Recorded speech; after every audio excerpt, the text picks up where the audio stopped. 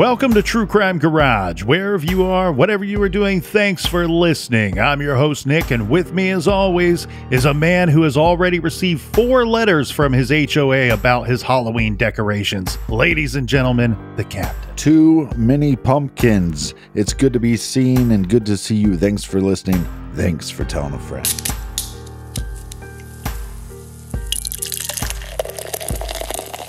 It's the second half of October, my friends, and we are in the mood for some dark and scary good beers. So this week we are featuring an old favorite for real beer lovers. How about some Dragon's Milk from the brilliant women and men brewing up Liquid Black Magic at New Holland Brewing. This is a bourbon barrel-aged imperial double stout. That means it's dark, delicious, and powerful, baby. ABV 11%, garage grade, 4.5 bottle caps out of 5. And here's some cheers and thank yous to our friends for helping us out with this week's beer run. First up, a big shout out to my friend Walker down in Knoxville, Tennessee. And a big We Like Your Jib to Manny in the Major and West Friendship, Maryland. That's right. Thank you all for helping us out with this week's beer run. If you want to help us out with next week's beer run, go to truecrimegarage.com and click on the donate button. Always love to give the Dragon's Milk out as a gift. It's a tasty treat and powerful stuff. BEERUN beer run. If you need more True Crime Garage for your earballs, make sure you go to our website, sign up for Off the Record. Over 160 episodes. If you're not listening, then you are nasty. And that's enough of the business. All right, everybody gather around, grab a chair, grab a beer. Let's talk some true crime.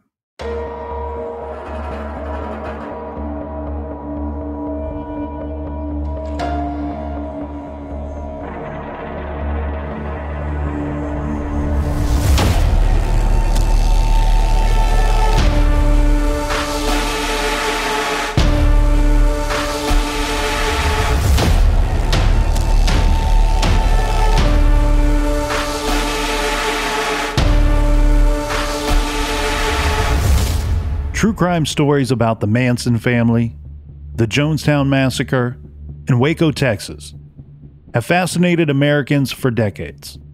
The fascination of these real-life tragedies and crimes is so strong that each year someone new turns out a new version of each of these old news stories, complete with new details and never-before-seen footage.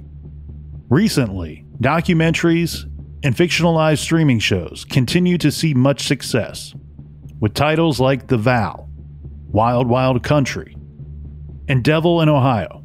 The masses are reading, watching, and listening because we want to know more. We want to know how it all works. What are the beliefs and the rules of a cult?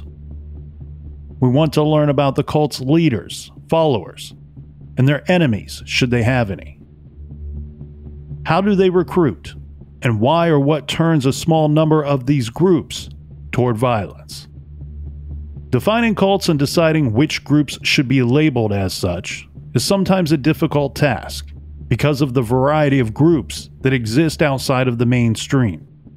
The Will to Kill, a 2001 book by James A. Fox and Jack Levin, defined the results as being loosely structured in unconventional forms of small religious groups, the members of which are held together by a charismatic leader who mobilizes their loyalty around some new religious cause, typically a cause that is at odds with that of more conventional religious institutions. In other words, many cults are small groups of seemingly like-minded individuals who are taught, teach, and practice their beliefs or religion, which in most cases is a loosely structured version of a more widespread and regularly practiced religion. Some of the largest religious groups are Christians, Muslims, and in some parts of the world, Jews. In spite of the many differences of these religions, they share a fundamental belief in a God as compassionate and just. As a result, those communities have nurtured people of extraordinary kindness. From the Bible, Matthew 5. The good book teaches us that Jesus also set very high ethical standards for his followers, including an unbounded willingness to forgive wrongdoing, non-retaliation against evil, and love of enemies. Yet some of the most appalling atrocities in history have been rooted in religion. Religious violence can take on a particularly intense and ruthless character if the objects of that violence are seen as blasphemy, or enemies of God, or God's way narrowly conceived. In the case of what we have here today, it's ruthless violence doled out judge, jury, and executioner style by the cult's leader upon some of his followers. God and religion do ask of us and try to teach us to live our lives out, practicing high ethical standards. God wants us to possess an unbounded willingness to forgive wrongdoing, to not retaliate against evil, and to love our enemies. If we truly believed and followed these teachings, well, we would not commit acts of violence against one another. We would not kill, and there should never be a killing in the name of God. This is the Kirtland cult killings, and this is True Crime Garage.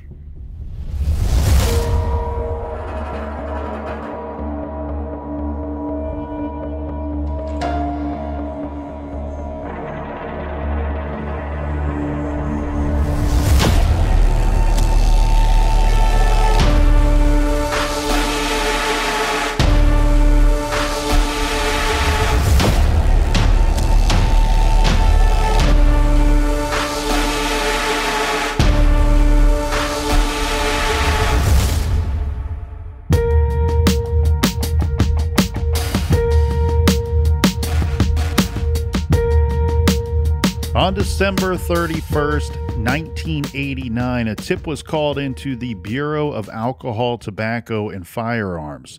It was relayed to the chief of police in Kirtland, Ohio, because the tip was related to his jurisdiction.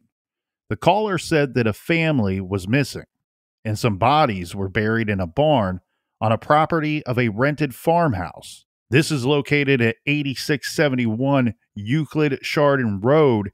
This would be 1.5 miles east out of town. Authorities proceeded to the property in question. Upon arrival here, Captain, so far, so good, because when they get to the property, they can, in fact, see that a barn is on the premises. So there may be some truth to this tip that they received. Right. Police found the property deserted, with evidence that the residents had left in a hurry. But of course, what the police really needed to search based on the tipster's information was that barn on the property. You could just feel the search becoming more intense if you're law enforcement. In the barn, they found some personal possessions of presumably this missing family. This included some drawings in notebooks that clearly belonged to children. They decided that they are going to need to do a little excavating in the barn to see if they could find what it was that they were looking for. But also keep in mind, they're out there looking for what was called in on their tip, but you're also, I would guess you're also hoping to not find what was called in on the tip. Exactly. So on January 3rd, 1990, they started digging. Dan Dunlap was a lieutenant in the Lake County Sheriff's Office at the time. He was a patrol officer on the day the Kirtland Police Chief Dennis Yarborough requested assistance from the Sheriff's Office and the Lake County Crime Lab in processing the crime scene, aka the barn. Officer Dunlap told the News Herald the place was damp, cold, dark, and full of trash and rubble. So there was a lot of clearing going on. He said they found bodies beneath layers of soil, rocks, and garbage in the rear portion of the barn's lower level. This would be a difficult day to be law enforcement. They found the first body buried about 4 feet deep. After that, they stopped and obtained search warrants for the whole place. Additional digging the next day revealed not one, not two, not three, but sadly 4 additional corpses, all in the same burial pit. 3 of them were children. The caller that phoned in the tip predicted that 5 bodies would be found, all members of one single family. And the caller, turns out he was right. The fire chief that was present that day told the News Herald that they, meaning the bodies, they had rocks on top of them and they were backfilled with clay. So somebody took a considerable amount of effort to bury and attempt to conceal these bodies. Now, none of these bodies were identified right away, Captain. The bodies were very badly decomposed. In fact, if the tipster was right, they had been there and they had been buried there for nearly a year by the time that they were unearthed. But the caller did tell authorities who they would find buried in that barn. So the identification of the bodies was not so much a mystery. It really, at this point in our timeline, just needed to be confirmed. Yeah, the caller is telling you the truth, or seems to be telling you the truth. There's no reason not to believe them now. Yes, in fact, the caller was right, and you are right there, Captain. The bodies, once the bodies were identified, we would learn that the 5 bodies were that of 5 members of the Avery family. This is Dennis Avery, age 48, and his wife Cheryl, age 41. And then the 3 children were their 3 daughters, Trina, Rebecca, and little Karen. And their ages, respectively, are 15, 13, and 7. Each victim was found to have been bound. They were executed and then dumped in the hole in the ground inside this barn. All of them had been shot with a .45 caliber gun. Do we have any autopsy information from law enforcement? We do get some brief autopsy report information that makes its way to the newspapers, and it's as follows. The autopsies on the 5 members of the Avery family revealed the following. Dennis, the father, was shot twice in the chest. Cheryl was shot 3 times in the chest. Trina was shot in the head and chest. Rebecca was shot once in the back and once in the left side. And then Karen, the youngest member of the family, was shot once in the head and once in the chest. The coroner found silver duct tape wrapped around the victims' heads, feet, and hands. So, in short, this was the murder of an entire family of 5. Now, no gun was found in the pit with the bodies. Every one of the victims were found bound with tape, as we just described. So this family, as it appears from the start of this investigation and based off of these reports, this family was executed and then buried in this barn. Now we need to introduce Dale Luffman. Dale was a reverend and the leader in the Kirtland branch of the Reformed Latter-day Saints. And I might say RLDS at times. If I do, Captain, I'm referring to Reformed Latter-day Saints. When the 5 bodies of the Avery family were found, he was one of the first people to come forward to talk to police about what he knew about this situation, which in the case of Dale Luffman turned out to be a whole heck of a lot. This eager cooperation on his part was likely an attempt by Luffman to separate his organization, the Reformed Latter-day Saints, from this whole murder scandal, this murder of a family of 5. He told the Dayton Daily News that the 5-acre Kirtland area farm, this is the property where the bodies were found, had been leased by a man who was formerly a member of the Reformed Latter-day Saints organization in Kirtland, Ohio. The man he was talking about was a lay minister, what's referred to as a lay minister, who was defrocked by the Reformed Latter-day Saints because, quote, he was silenced for ethical reasons. He would have been expelled from the church on the basis of unchristian conduct, had he not withdrawn his membership. Well, if you're not going to act like a Christian, you're going to get defrocked. He's saying that this man then later formed a radical splinter group of his own because this man had been kicked out of the Reformed Latter-day Saints. He essentially formed his own cult, a spin-off, a splinter group of the original group. But if you're law enforcement and you find a burial ground in this barn, the first thing you're going to look for is who is the owner, who is operating this property. Correct. And that makes sense with what this man is telling police for many reasons. Okay. First off, police had some general idea that something not so great was going on that property with a considerable group of people. And they were already aware of this man that is being described to them. They were aware of this, let's say air quotes for now, cult that was operating on this property. And as you pointed out, Captain, and what this man is telling police, confirming what they likely already knew, was that this man that he was talking about was leasing this 15 acres, this property, and he was leasing the barn in which they found the 5 bodies. So the man that he was talking about is a man named Jeffrey Lundgren. So Jeffrey Lundgren had been kicked out of the Reformed Latter-day Saints and essentially formed his own little cult in which he was viewed as the supreme leader, and his followers did his bidding. Luffman went on to desperately try to delineate his own religious organization from this splinter group, from this criminal one.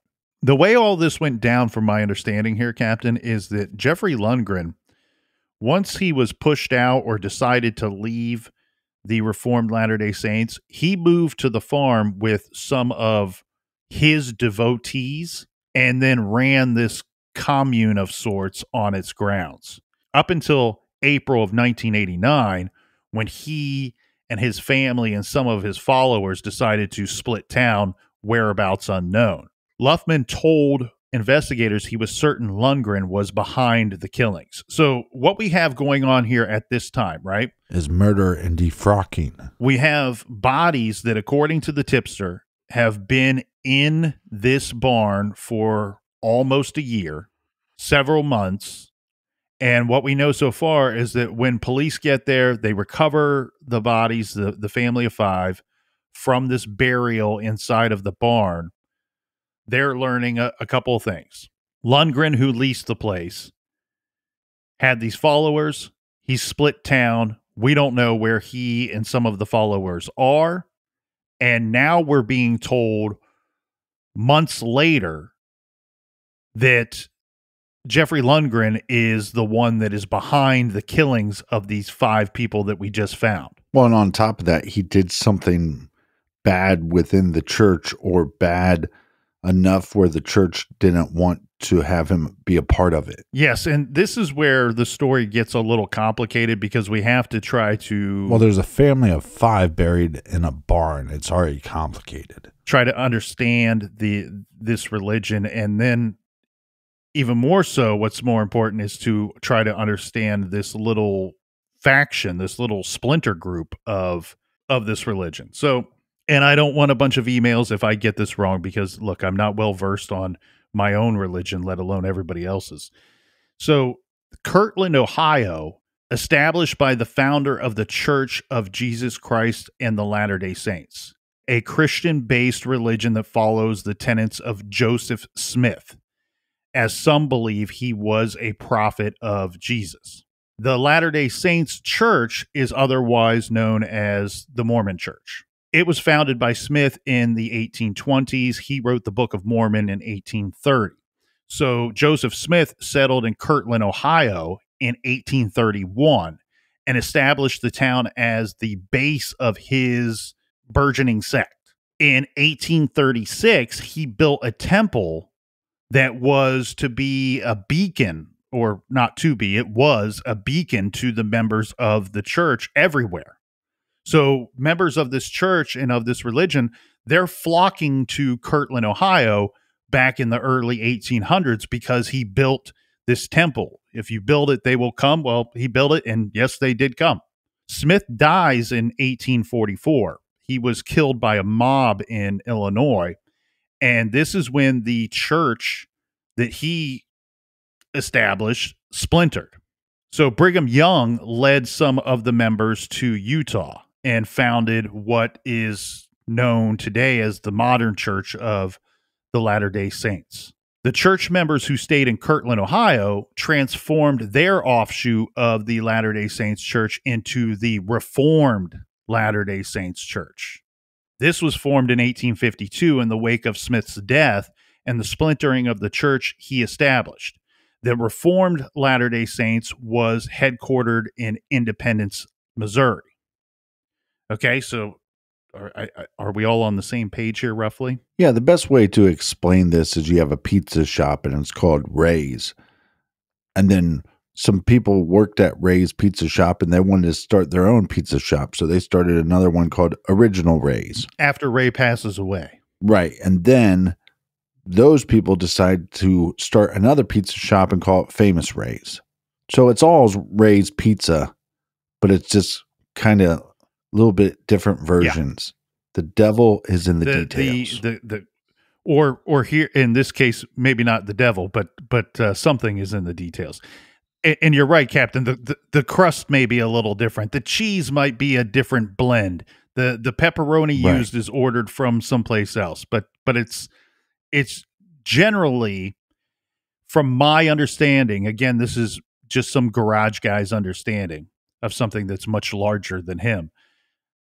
It's at the center of it all. It's all very much the same, and it all kind of comes from the same place. Well, it sounds like Jeffrey started a division of Shady Ray's Pizza. Yes, that's exactly right. Well, and we're going to find out exactly why here as we continue on looking into some of these different characters here.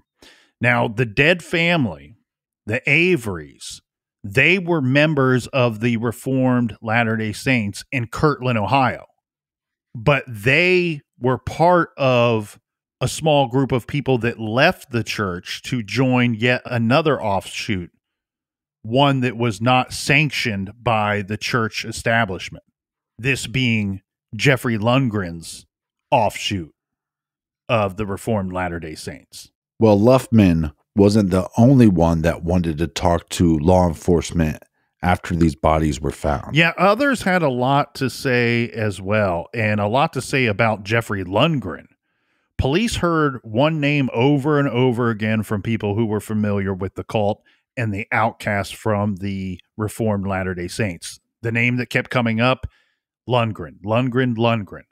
This from the Akron Beacon Journal on January 6, 1990, which says Lundgren, who police say headed a militant and a very secretive religious cult calling itself the Family, was being sought late Friday.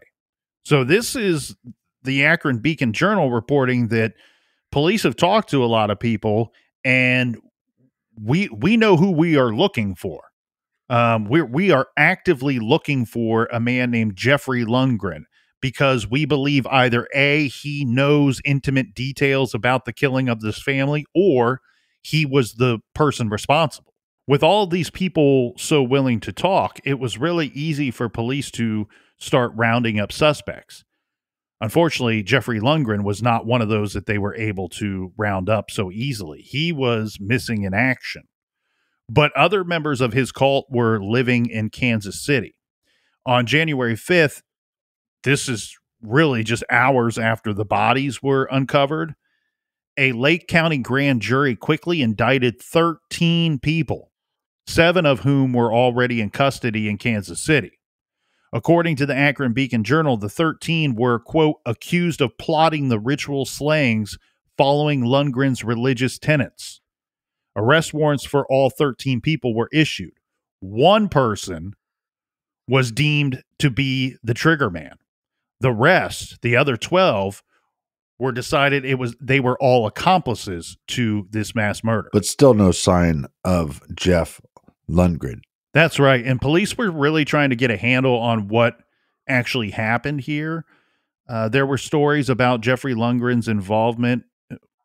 We know that, but they needed to figure out, were those stories in fact true? And if so, how did a separatist religious leader turn into some kind of cold-blooded killer of children and their parents?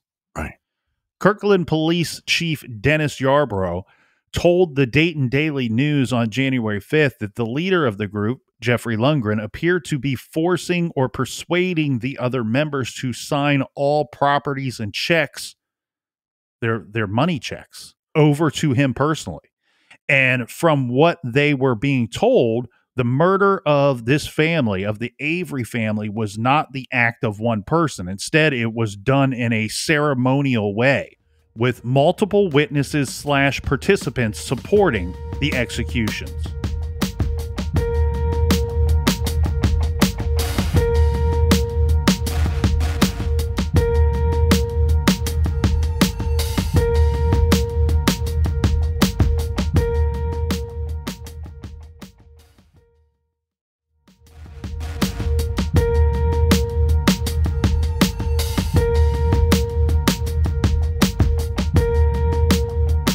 All right, we are back. Cheers, mates. Cheers. The captain has been inspired to start his own religion right out of our little garage here. We're going to call it Original Rays. Original Rays, and he's already got me. I'm fully enrolled. I'm signing over my paycheck to the captain as we speak. Should I make it to cash? Well, just to be clear, what we have here is we have a religious group.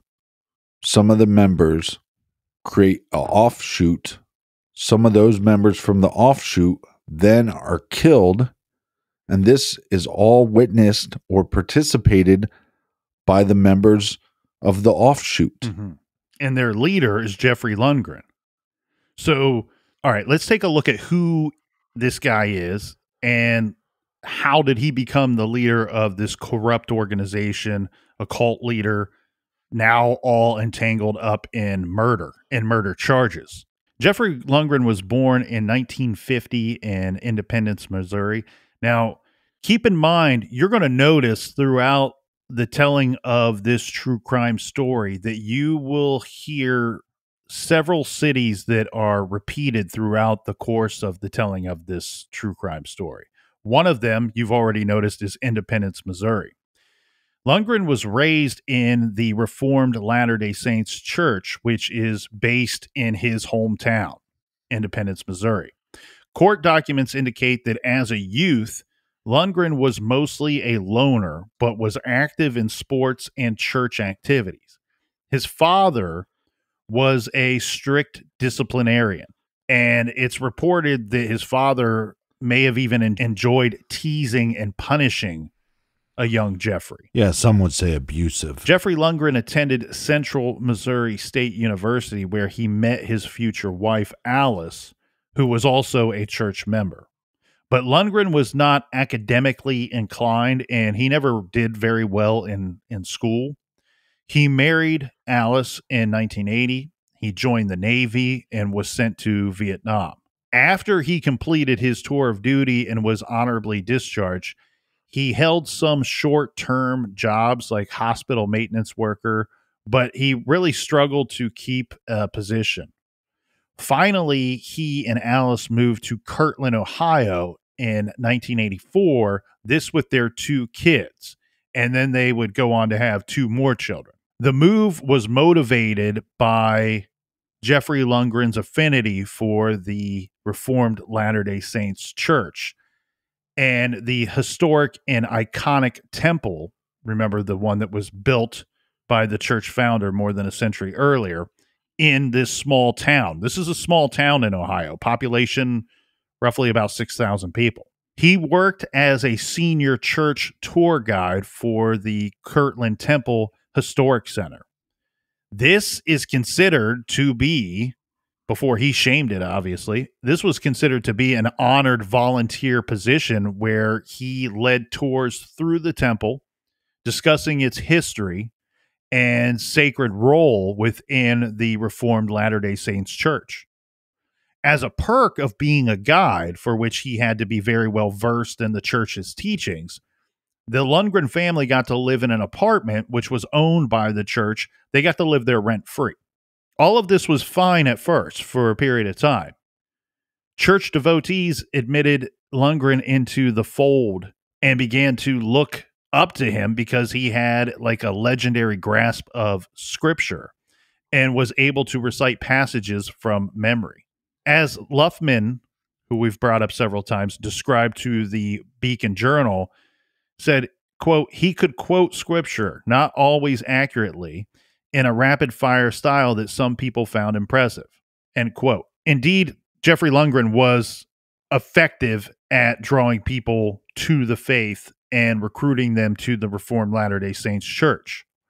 He would take trips back to his home state of Missouri and attend meetings at his old church, this to find recruits. Apparently, Captain, he had an uncanny ability to prey on people who were vulnerable, manipulable. To be a douche canoe. Looking for change, seeking guidance. So he was good at recruiting, regardless of the methods he was using. Several people described him as a spiritual bully. He promised a warm, supportive, loving, and strong church community in Kirtland, Ohio, and people actually moved there to join up with that legit church at the time of the Reformed Latter-day Saints. Well, obviously, it becomes a destination for somebody that, especially somebody like Jeffrey, he's raised in the church.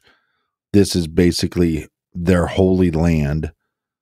And so when he has no job, he has no opportunities, he probably thought, well, this is a good destination, one, because of my faith, but because of this sacred land. Luffman said the first problem started back in 1986. This is when Lundgren was sort of going off script, starting to enjoy the spotlight as a tour guide, espousing ideas that were increasingly radical. So he's supposed to be leading these tours and teaching all these people who could either be recruited into the religion or are already a part of the religion because they want to visit the sacred ground, as you pointed out. But he's giving these tours, and now he's starting to like go off script, and he's throwing in his own ideas and maybe things that the church are not telling him to say or don't want him to be saying during the course of these tours. I'd like to be the fly on the wall during one of those tours. For example, we have some examples here. For example, Lundgren would tell people that he had a special power to determine what was true in the Bible and what wasn't. So that's interesting to learn while you're on your tour, that the tour guide has a power to be able to discern what is true and untrue in the Bible. He emphasized that he had a connection to God. Again, let's go back to Luffman's words here. A lot of what we know about Lundgren comes from this Luffman character. Luffman says, quote, people were complaining that he, meaning Jeffrey Lundgren, was misrepresenting the teachings of the church during the tours he guided. He was increasingly putting his own spin on doctrine, and many patrons were very upset. But Lundgren wasn't just a tour guide who was speaking out of turn. By this point in our timeline, he is a lay minister.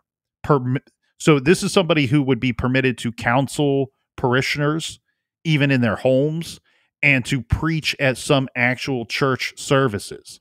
So he's not just a tour guide anymore who's spouting off his own ideas. He's now a person that is looked up to. He's a lay minister.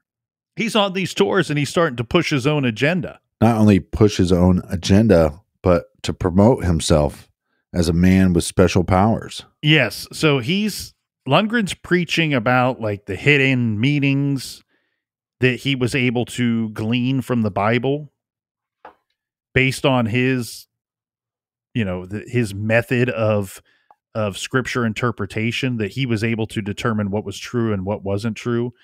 And then he was also doing stuff that was reading text for reoccurring.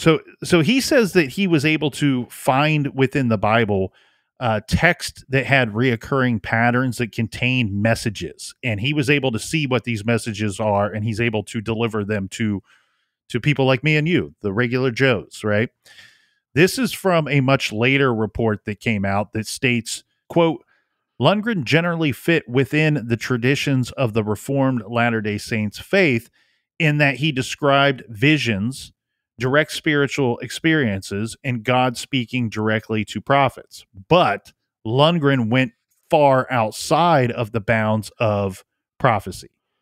So he claimed to possess special powers, and I have a list of some of his special powers if you would like to hear how powerful this Jeffrey Lundgren actually was. I can't freaking wait. He had the ability to predict future events.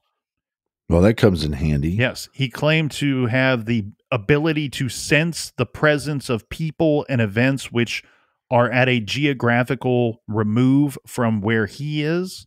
He had the ability to trigger natural events such as earth tremors. He reportedly told his followers that he was present when Jesus Christ was crucified, and that in other ways as well, he was able to transcend the restrictions of time. Well, no wonder he looked so freaking old. He claims to have experienced multiple visions where he is shown his special mission or missions on Earth. This, I can't help it, Captain, but this reminds me of maybe one of the greatest rock and roll bands of all time, depending on who you ask. Tenacious D, that wonderful song they had, Wonder Boy, where Jack Black describes for Rage Cage and the rest of us his secret powers and the secret of his powers. Wonder Boy. The Reformed Latter-day Saints church leaders noticed that the historic center was missing some money as well. So he's not just telling all these people all of his wonderful ideas on through the course of his tours, but money is coming up missing as well. So the Well, that wasn't one of his superpowers was not personal finances or the ability to hide his thiefdom from the from the people in power. So the Kirtland state president, Dale Luffman, says Lundgren was let go for ethical and moral issues that are critically important to us, to their religion, and to the church. Later, it revealed that the temple officials accused Jeffrey Lundgren of stealing between $25,000 up to maybe $40,000 from the temple coffers. That's a whole lot of rolling papers. Especially in the late 80s, that's a ton of rolling papers. And in this economy with inflation, I mean, come on. Maybe not so many rolling papers with inflation now.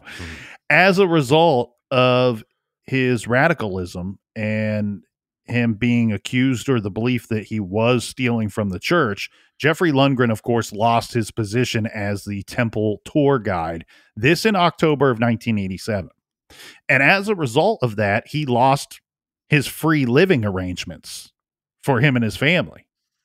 So Jeffrey Lundgren and the Lundgren family, they're going to have to move. So they ended up renting the 15-acre farm that we've talked about where the bodies were found just outside of town on that Euclid-Chardon Road. And that's going to cost money, right? Lundgren's now going to have to pay for his living arrangements and for this farm where he moved his family to. So Jeffrey Lundgren basically does a Jerry Maguire, right? He's getting kicked out and he does the old, who's coming with me situation. You had me at hello. So he encouraged the defection of the people that believed him. Like, he's giving these tours and he has people inside the church that he's spouting off his radical ideas to and bragging about his so-called powers to. And people within the church are believing him. And so he even, before he's asked to leave the church, he has followers. And he encouraged, probably demanded, the defection of his, quote, loyal followers from the Reformed Latter-day Saints church. asking them to move with him to the commune that he was putting together, that he was establishing on this farm that he's now renting. About 20 people formally resigned from the Reformed Latter-day Saints church and moved in with the Lundgrens. They were reportedly attracted by his fiery preachings and seemingly insider knowledge of Scripture. Meanwhile, according to Luffman, Lundgren was then defrocked by the RLDS church. Not only were his ministerial privileges revoked, but he was excommunicated. So you can see where this is going, right, Captain? Jeffrey Lundgren was kicked out of the church where he enjoyed being some kind of big shot. So he established his own cult with himself as the leader. And then we have his followers now at this point, they're referring to him as some kind of prophet. They called him Dad. Never a good sign to follow somebody that is, one, kicked out of the church, but two, is not saying call me Jeff or call me Mr. Lundgren. They're saying, hey, call me Dad or Father.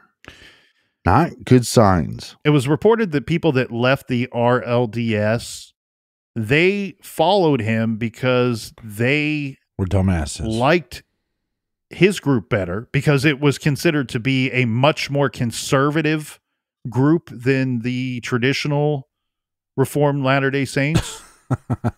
The Reformed Latter-day Saints is LGBTQ friendly and also allows women to become church leaders. This is in contradiction of that of the Latter-day Saints church's teachings, that women should be subservient to men.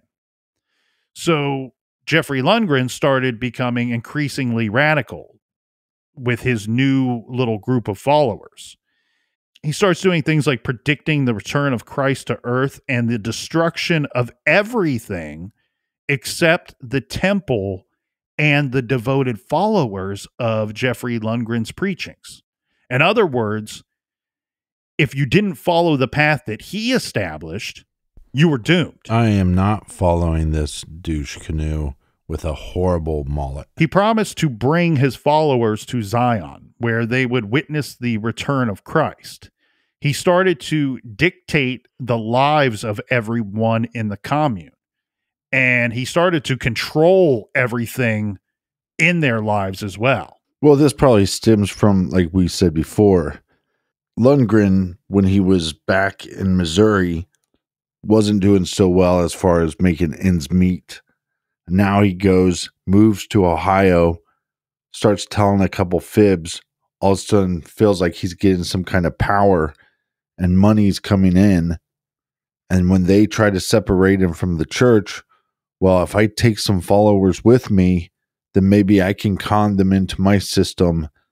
And I think a lot of this was just because he just didn't like his life, didn't like the way things turned out, felt like a failure.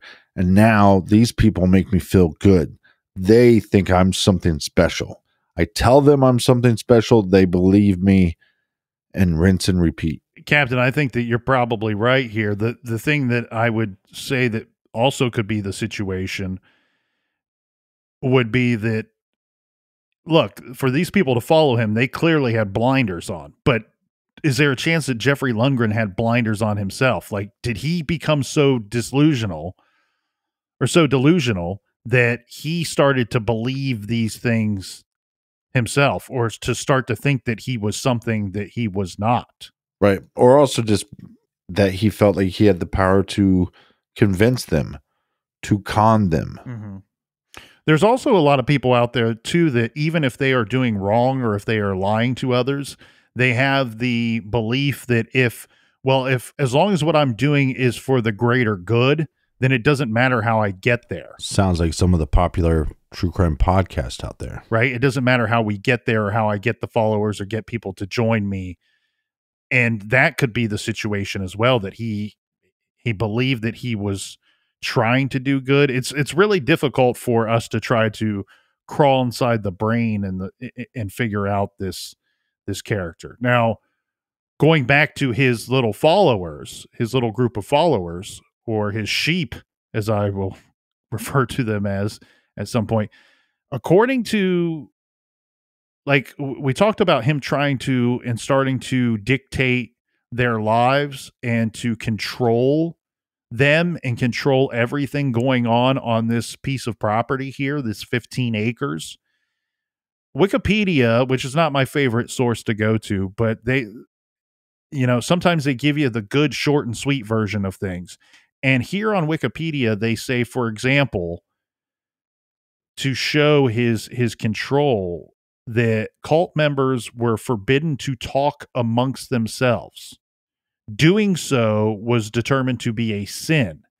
And he even came up with a term for it. He called it murmuring. So if we were his followers, we were forbidden to talk amongst ourselves, to conduct and well, there goes the podcast, and be a part of this murmuring, and it would be considered a sin. There's also reports that Jeffrey Lundgren would find ways to eavesdrop on the cult members. So he's listening into their conversations and such when they are talking amongst themselves, and they're unaware of this. And later he's using the information that he gets from listening in on their conversations to get them to believe that he could read their minds. Right. Like I said, another way to con them into believing that he has these powers. It was all just trickery, really. And a lot of it too, and we see this unfortunately, we see this in bad domestic situations or controlling boyfriend situations. A lot of these types of behaviors, right, we see time and time again in these different cases that we cover, and they all are very different cases, but it's interesting to see similar behaviors by the controlling individual, right? So in this situation, we have Jeffrey Lundgren, who starts to, he actually managed to isolate his sheep from almost from the rest of the world entirely. Not completely, but almost, right? He's got these people living with him on his commune on this 15 acres of land in Kirtland, Ohio, just outside of town. And he's convinced them to contribute their worldly possessions and their paychecks to the greater good, which was him. His followers, they work their day jobs, but they turn their checks over to him. Well, a lot of these religions, when you go to mass on Sunday or maybe Saturday night or whenever you choose to go, you don't have to, but they appreciate an offering. And a lot of times these offerings are 15% of what you are bringing in, which can be pretty high for some individuals and family. But this guy is saying, no, not 15%. I need it all. And he probably was telling them, hey, we're just getting started, so we need as much as possible so we can build as quick as possible. Well, and they would work, the followers that he allowed to work, they're basically working their day jobs most days, long days, and then turning over their paychecks to him that is used for things like taking care of everybody in the group, but primarily taking care of him and his actual biological family and his marital family. Well, he is the prophet. But then after they're done working for the day at their jobs, they're required to gather in these submissive nightly scripture meetings to hear Jeffrey Lundgren just preach and preach and preach about his interpretation of scripture. All of this going on the farm every evening at night. And this is all really designed to continue to keep him in power, to remind his flock that they needed his leadership or they were lost.